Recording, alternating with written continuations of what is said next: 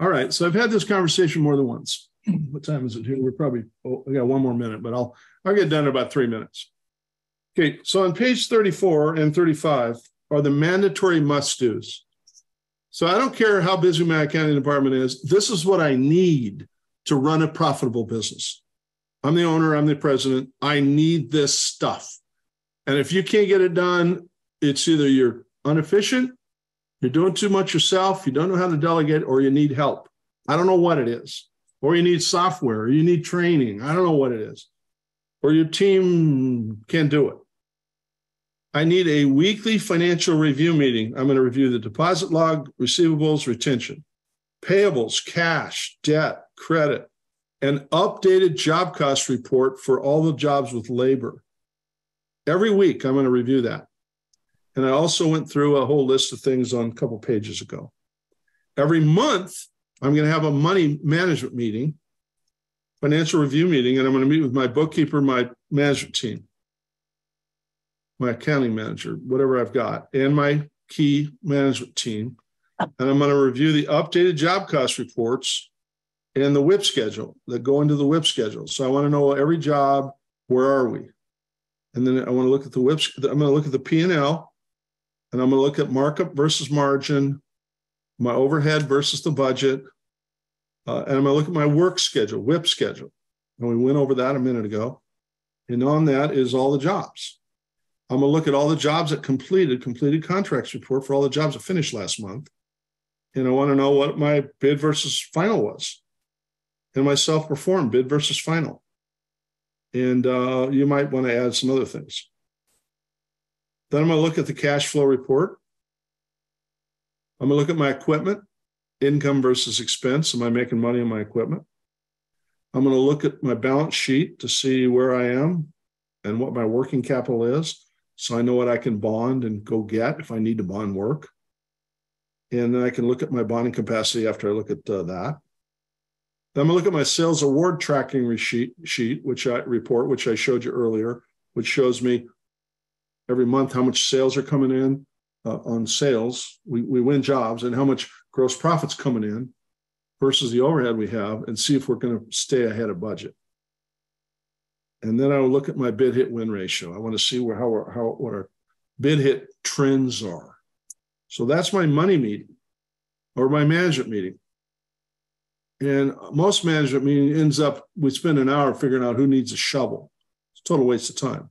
It's all about the money and strategic initiatives. But, management meeting agenda, that's for another day. Annually, I want to review the labor and equipment burden and rates and my change order rates. I got to update those. And my overhead. Probably should add overhead to that. And then regularly analyze how we're doing. If you need a PEP program, profit enhancement or PIP program, there's some ideas for you to think about. Those are some things I do when I work with people. And lastly is the controller bookkeeper. Page 35 is the controller, bookkeeper, accounting manager job description. This is the job description. A lot of clients ask me for, what should my bookkeeper do? Well, it's page 34 and page 35. And I don't need to walk you through it, but they need to manage the system, manage the financial management of the company. And over on the right side is what I need every week and every month and every year. It's real simple. This is what I want done every month. There's no exceptions unless you don't want to know how you're doing. So that's the key here. What do I want my people to do? I need a cash flow report. I need it. Well, I don't have time. Well, then what can we do about that? I don't want you to just say I can't do it. I want you to come up with a plan to make it happen. Do we outsource this? Do we use a VA, a virtual assistant? What do we do? If it costs money, let's think about it. I can't grow without this stuff. Monthly, I got, here's a list of what I need to close the month every month. And you got to do it. I got to have all this stuff. I want to know what my equipment income was. Did I make any money on my equipment? Well, that's something I never got around to. Well, why do I have all this equipment? I don't even know if I make any money on it. And so all these things are super important. There's nothing on this list that's unimportant. So I would encourage you to think about all these things on page 35. Okay, I think I wore myself out. All right, anything I can do to help you? I'm going to do Q&A here in a minute. I got a boot camp coming up in November. If you want the brochure, send me an email. I'll send you a 10-page brochure on it. My web guy is getting it up. It might be up today. It might not be, but just send me an email. I'll send you the brochure. I've got on my e-newsletter I send out. I've got a link to book yourself for a free workshop. It's just 7 or 8 things. Some of the things we've already discussed today, but just what can we do to improve our profit? I can always help you online. I have a series of coaching sessions that I offer that we can do if you need some help. Let me know, and I can definitely work with you one-on-one over Zoom, or I can come to your office, but that's, more money. And that would be, if you're looking at the templates, I've got them available. They're discounted 50% online.